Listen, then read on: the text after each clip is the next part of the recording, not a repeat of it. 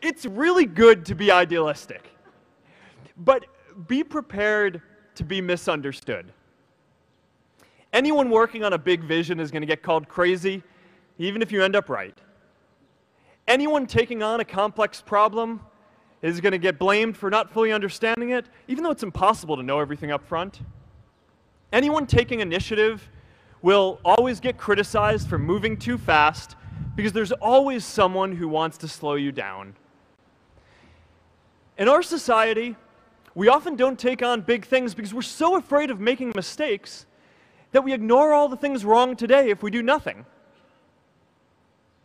The reality is, anything we do today is going to have some issues in the future.